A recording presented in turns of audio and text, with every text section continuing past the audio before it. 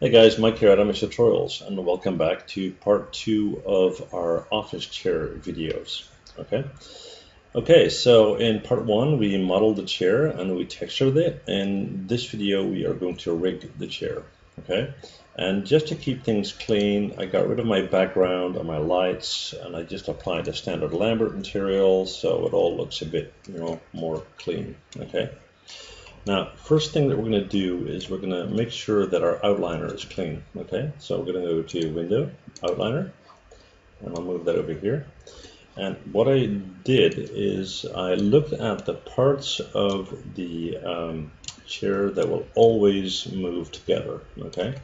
So if we look at the lower chair, this section will always move as one piece. So what I did is I selected all the parts and I went to Mesh and Combine. The backrest is one individual piece that is going to be able to move up and down, so that has its own name. And then the upper chair is the whole section that will move as one piece as well. So there's not going to be any individual components of this part that's going to move individually. So now that we have all that, what we're going to do is we're going to start to group things. Now our main group is going to be the entire chair. So Window, Outliner, we'll take the lower chair, the backrest, and the upper chair, and we're going to hit Control G to group. And that creates group number 1. I'll double click on that and I'll call that entire chair. Just so it's obvious. So if you go in here and you click on that, you've got everything. So what's next? We are going to take just the backrest here, and what we'll do is we will make a separate group for that single item. So I'll hit Control G to group, and I'll just drag select that outside of, actually no, we're going to keep that inside of the chair here, and we'll call that backrest group. And that contains the backrest. Alright, so what else? This is going to be able to move up and down. The lower section of the chair, so the upper chair, and the backrest, these two need to be in a group together, because when I rotate this should move as well. So I'm going to select that, and I'm going to shift select that, and I'm going to hit Control G for a new group, double click, and I'll call it entire upper chair. Alright, fine. So we pretty much have what we want. We have the backrest as a moving part. We have the entire top section of the chair that will be able to move up and down. We'll have the bottom part of the chair that we can rotate around. And we'll have a control to move the entire chair if we like. Now, the next important thing is to make sure that we have the pivots in the right location. So what I'm going to do is I'm going to start with our lower chair section. And you can see that the pivot is down here, it's on the floor, and it's centered. And we're going to check that from our top view as well, just to make sure that it's centered, and that looks to be okay. Nice. We're going to move to the next part. Let's see, we'll go with the entire upper chair. Let's see where our pivot point is on that one. Now, that pivot point is centered, but it should be a bit higher up. So we're going to hold down the D key, and let's bring that up to that shaft in the middle. Let's check from our top view. It's centered, so that's fine. So these look to be okay. And then we're going to look at our backrest and see where the pivot point is on that one. Here it's pretty much in the center of the backrest. That's fine. From this view, it's in the center. That's also fine. So we have our parts and groups identified. We have our pivots in the right place. And now the next step is we are going to start to create controls to move our chair. All right.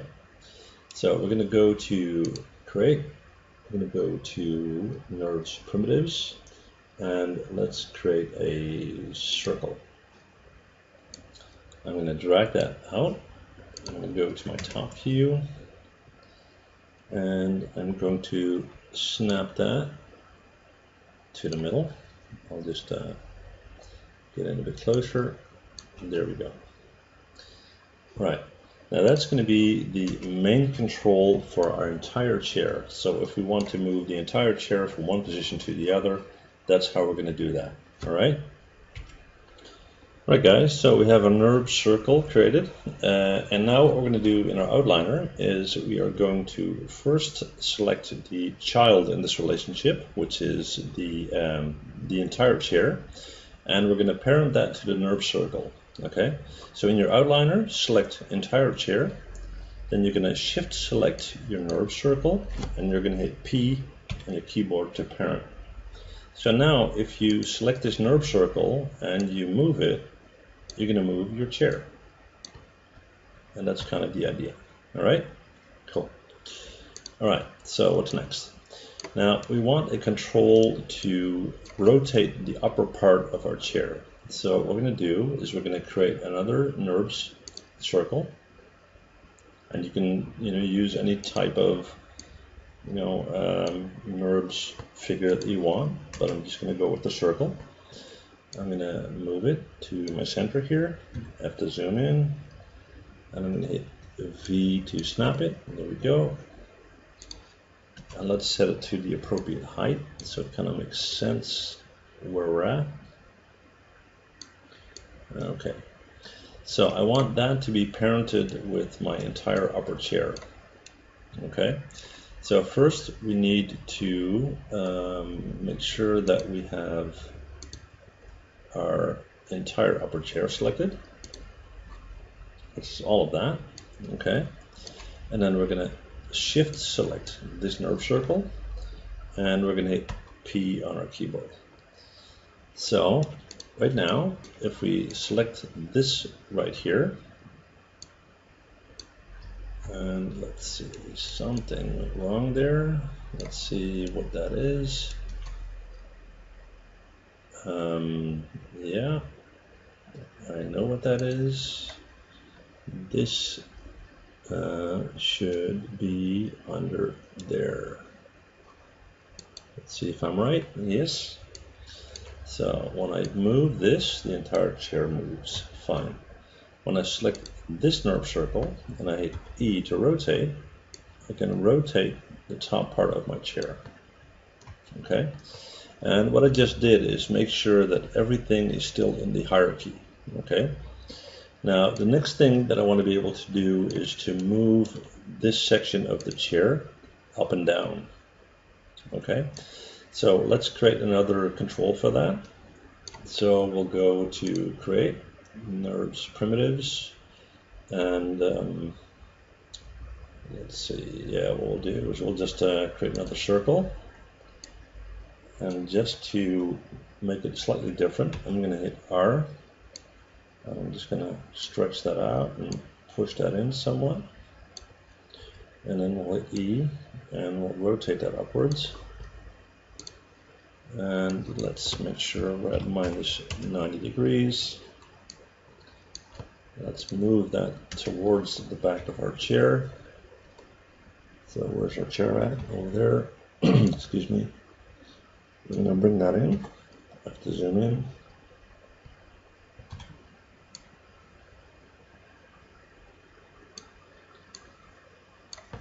And just make sure that excuse me, is somewhat in proportion.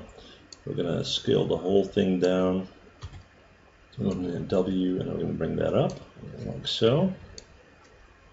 Okay.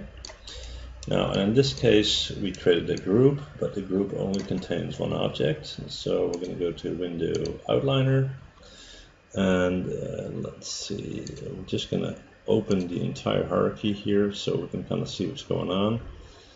So this is our backrest, okay, and that is the child in the relationship. We're going to shift select this guy, and we're going to hit P. That didn't go correctly. Let's try that again. Backrest, shift select that, and hit P. So now if we select this, we can move this up and down. Okay. Now, as you can see, this again has been pulled out of the total hierarchy. So we're going to middle mouse click, and we're going to set this right there, if I'm not mistaken. And that should be it. So if we now take our large NURB circle at the bottom, which is the control for our entire chair, we can move our chair around.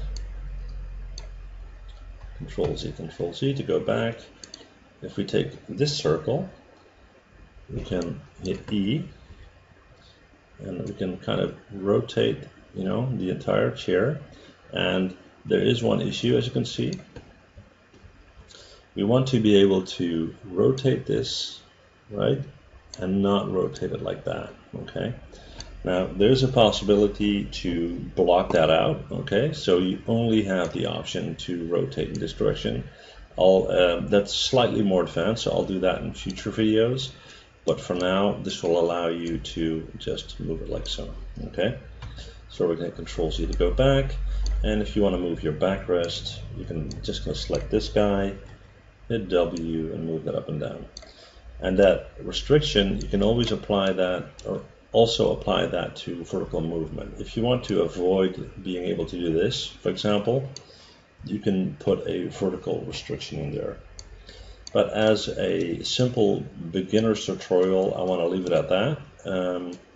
So that's how you do a basic and simple parroting rig on a chair. Okay.